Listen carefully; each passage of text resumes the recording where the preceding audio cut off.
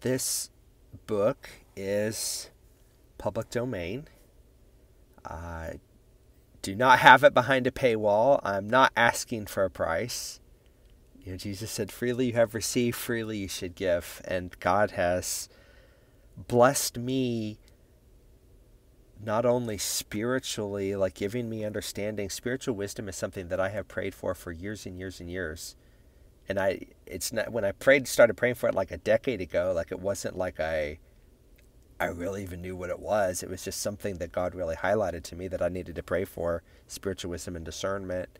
And so I've been praying, and like I've realized little by little God has given this to me. And anyway, so like in some sense, like this material is like freely given to me. It's like, can I take credit that I came up with some such thing? Like, that's ridiculous. Like, this is God's word. And anything that I have to say about it is really because he revealed it to me. May I never say something that is my own opinion. Because frankly, that's not really helpful. Everybody's got an opinion. There have been times, so many times, whenever I wanted to buy a book because, the claim is, revelation from God. This is encouraging. This is edifying. This will build you up. Something like that. And I just couldn't afford it. And there would even be times the publishers, unfortunately, play this kind of game on Amazon where they try and prop up their ratings because books that sell more are listed higher in the rankings, right? And so more people see them. And so they'll take a book that's normally $9.99 and they'll put it down to 99 cents or less than $1, and then that will, you're moving on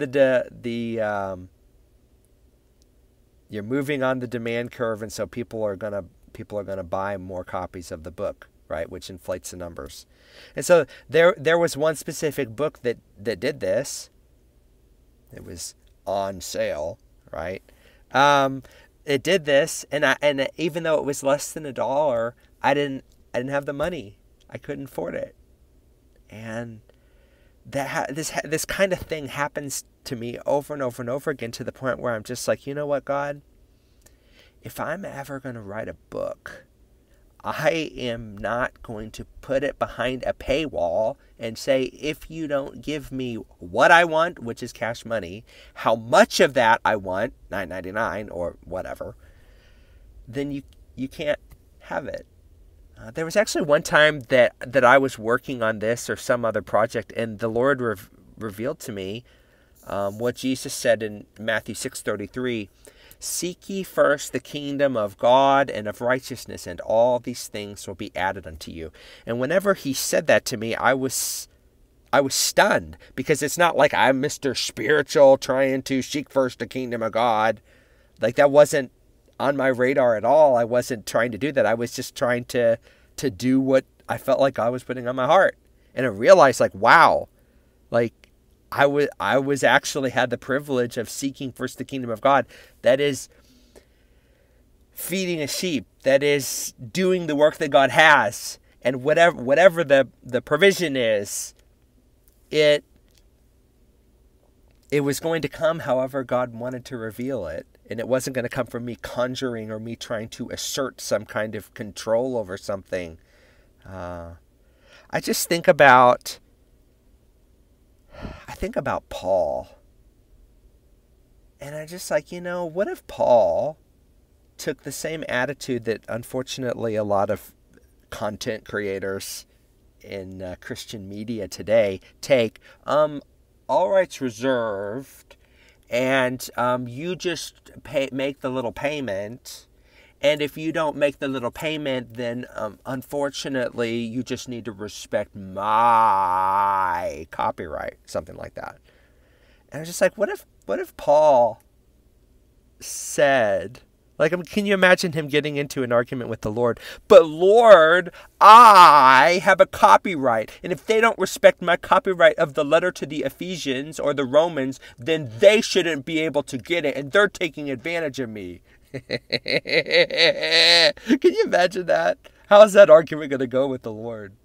I can tell you, for me, if I were in his position and I were making that argument, the argument would not go well.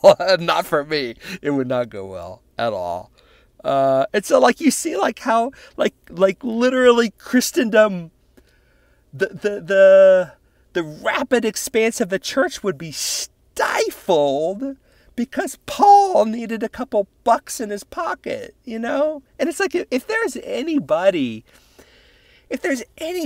who has a legitimate cost, right? For me, I put a PDF on Google Drive and, crap, if 1 billion people downloaded the document, probably Google would be like, what's going on? They probably wouldn't be very happy with it. I doubt that that's going to happen.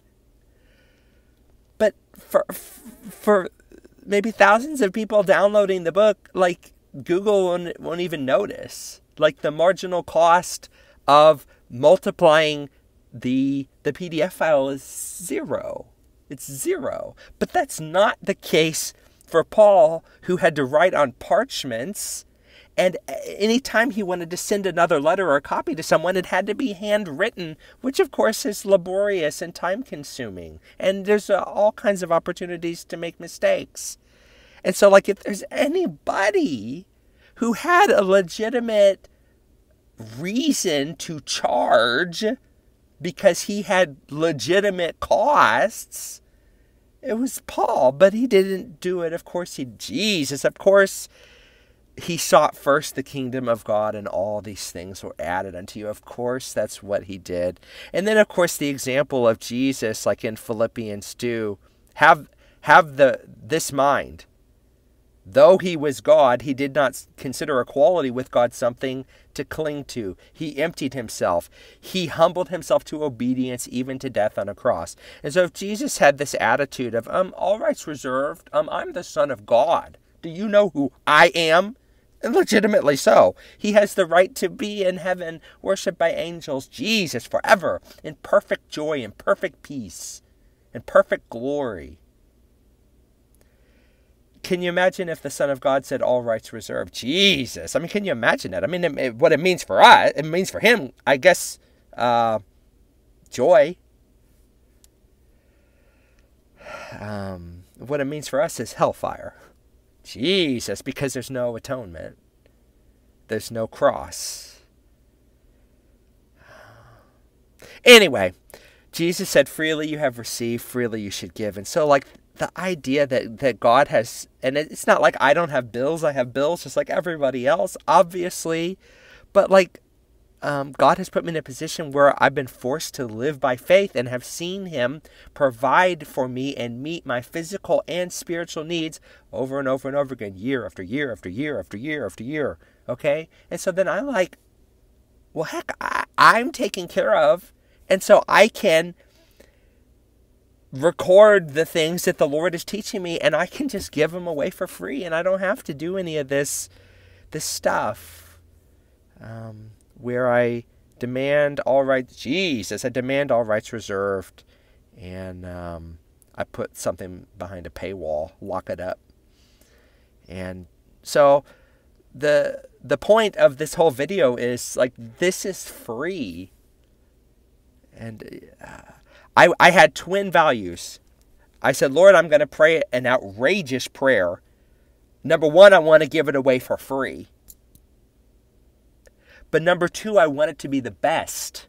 I want a spirit of excellence like Daniel had. I don't want to give it away for free and just be some little hodgepodge something. Like, I want it to be excellent. I want it to be rigorous. I want it to be something like a hunk of meat that you're like, you gotta, like, contend with it. You gotta deal with it. And because God has put on my heart to exalt His word and make His word, not mine, first and foremost in this book. It is, even if you did never read any of the footnotes and you just read His word, like the case that I make for the Holy Spirit having various qualities and being a certain type of person, like just the Scripture itself makes the case. See, when you see all the Scriptures together, you're like, wow, actually the evidence for this particular point is actually pretty substantial, and then you don't even need to read the footnotes. So this is a blessing for me that I'm able to contribute something, because I've been a consumer for so very long, and I get to give something back. And that's an honor. Jesus, it is an honor and a blessing and a privilege for me. And you know what Jesus said? It's more blessed to give than to receive. And so I have experienced that. I haven't always had that attitude, but I get to experience that, that people can be blessed by what the Lord has given me.